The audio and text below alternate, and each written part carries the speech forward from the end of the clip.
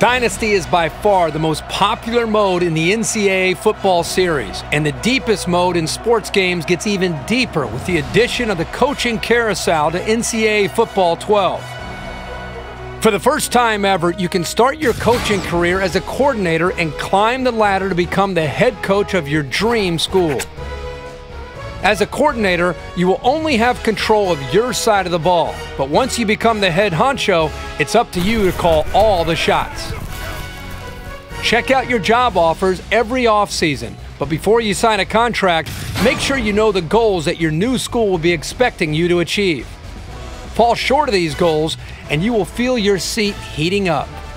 Watch the coaching carousel unfold every offseason as you get to track what jobs become available. Who wants you to be their next head coach? And where everyone winds up when the music stops.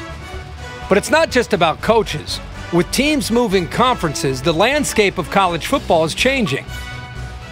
NCAA 12 allows you to stay current with whatever the real world throws your way.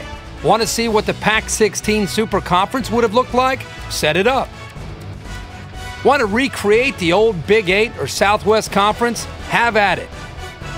How about a 12-member dynasty where everyone is an independent? Why not? Once you have your conferences aligned to your liking, it's time to set up the rules for each conference. Set everything up from your schedule type to the week when conference games start.